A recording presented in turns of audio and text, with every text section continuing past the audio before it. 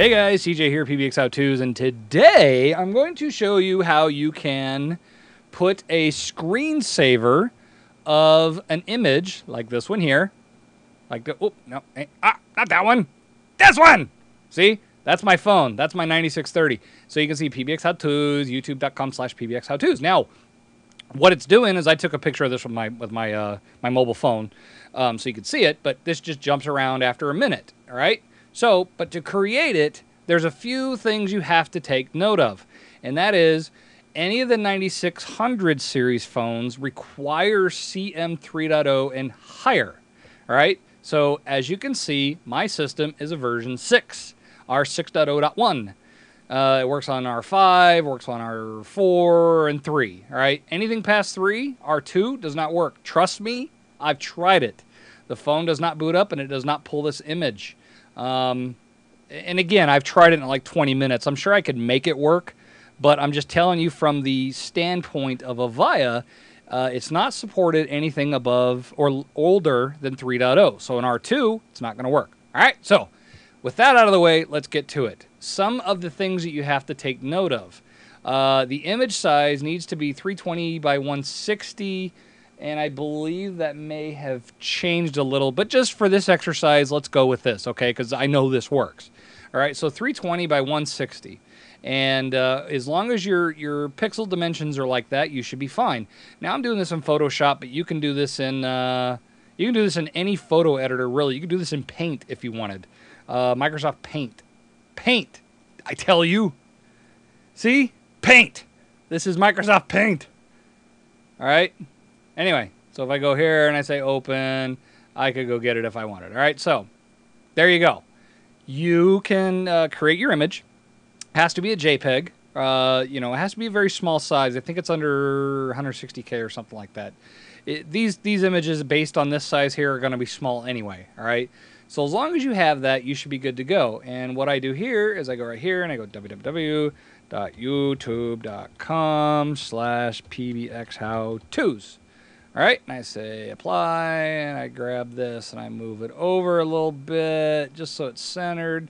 Maybe I want to put that there, and then I want to take, let's see, I want to move that here. No, that's fine. All right, so once you have this, you're going to save this image as, like I said, as a JPEG. And once you have it saved, again, you could see 34K, very, very small, all right? So once I saved it, and take note of this name right here, PBX How To's JPEG, all right? So take note of that name, all right? Take note of the full name of the image that you save, all right? And once you save it, you're going to want to put it in your web directory for your 9600 phone. Now remember, 9600s don't use TFTP, so I know this may seem a little misleading, but that's because I had a 4600 in here and I just call it a directory. So it's just a folder directory, all right? I'm not using TFTP, I'm using a web server. And take note of the, in the description, I have a link to the how to use a web server for an IP telephone on setting those up, all right? And I'm using Abyss, but you can use Internet Services Admin. You can use any type of web server that you want, Apache, anything like that, all right? As long as your phone can get to the 46xx settings file, .txt, or in my case, the 9630 or 9620, it's looking for 96x1h upgrade.txt. And in that file says, go look for, get the rest of your settings from 46xx settings. But you need to have both of those in your default directory on your web server, okay? Again, for reference to that, go check out how to install an IP telephone video that I did and showing you the exact settings on how to do this, all right? But once you have that, where you're going to want to put your file name for screensaver is in your 46xx settings file, all right? In here, you're going to see, you're going to go down here, call server settings, all right? Scroll down. You could do a search for it too if you wanted, but scroll down till you find the screensaver, okay? And what I'm going to do is I'm just going to move this down a bit, and you can see screen. I'm going to click and click again and click one more time. Here we go. All right, screensaver settings. All right, a default 46XX settings file. Excuse me.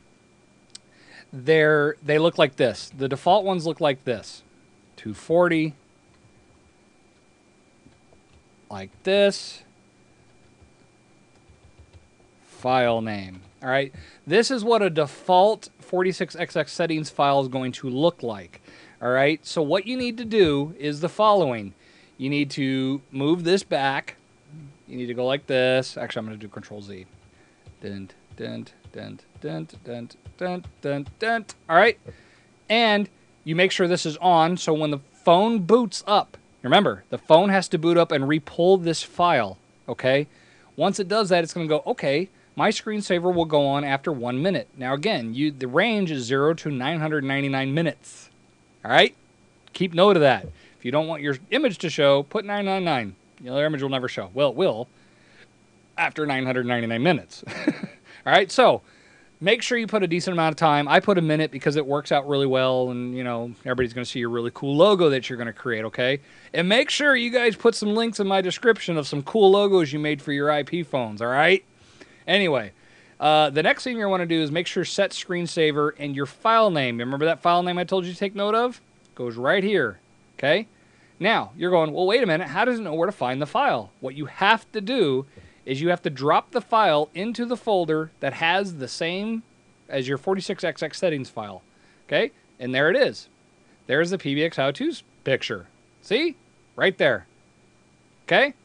Now, when the phone reboots, you have to reboot your phone, okay? That's what's key. It just doesn't say, okay, I'm there. The phone has to go and get its file settings to know what to do with these different settings that are in the phone itself. And so it tells the screensaver to go on after a minute and to pull this file here. And if you've done it successfully, you end up with this. That is what the image looks like when your phone is in screensaver mode. This hops around every second or so. Excuse me, just getting over a cold again. Yes, me, a cold. Go figure. Anyway, this pops around every second or so, but there you go. That's the file I created using any image editor, as long as it's a JPEG, as long as it's a small enough size, and as long as you have it to the ratio that Avaya gives. Now, make sure you guys go check out Avaya support site to make sure you have the proper firmware files or the proper 46XX settings file and 96 settings file for your particular phone. All right? If you're not sure, just start clicking here in the search Avaya support, type your phone model type, and it'll bring it up, okay? And you just get the latest one based on the version that you're running. All right? Hopefully that answered you guys' questions on how to create a really cool picture or a background picture for your phone. Screensaver picture, that is, for your phone. I'm going to do some more videos on specifically the 9630 because there's a lot of applications and stuff you can create. All right, so I'm going to figure a lot of that out and put a video out on it. But again, guys, show me some love. Show me some links of some of your logos that you created for your phones. And I'll put some likes on there, all right? Thanks, guys. I will talk to you all later. I'm out.